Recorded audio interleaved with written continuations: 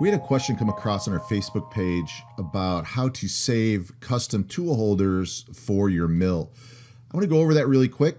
It's pretty easy to do. Let me show you how to set up a custom holder, and then I'll show you how to take that holder and bring it into another file and save it so you can always go back and use it.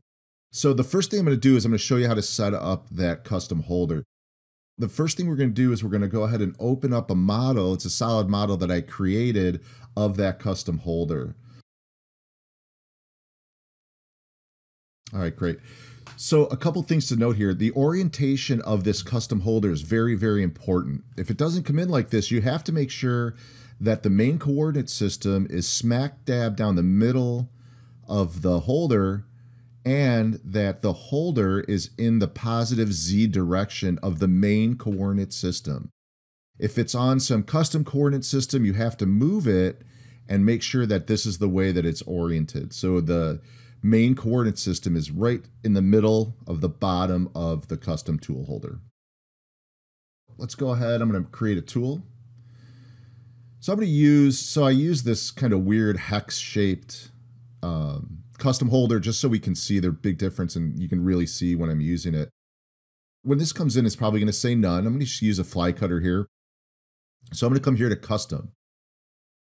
And I want to use the solid that I created. Now we can use a profile if we have 2D geometry, or we can define just the immediate holder using these values here. But I'm going to use a solid. And then right here, I'm going to say use selected solid. And we can see when I do that, it pops up in the window. I'm holding down my middle mouse button. We can rotate it around. Looks good. Excellent.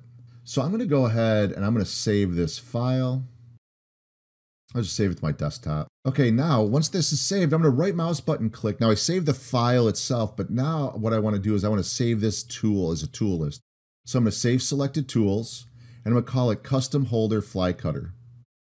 Great, now I'm going to go ahead and close this out. Okay, so let me open up the file that I wanted to use that tool on. I just want to do a quick fly cut across the top of this. I'm going to go ahead to my tools. I'm going to right mouse button click. I'm going to load tools. There's that custom fly holder. I'm going to open it. Now it takes a second because you can see that it automatically brings in the geometry for that custom tool holder. Now you might look at this and be like, oh my gosh, it's right in the middle of my part. I'm just going to double click on it and throw it in the body bag. You don't have to worry about it. Let me create a quick face milling operation. There we go. And let's look at it in tool simulation. So as soon as I pull it up, there's my custom tool holder.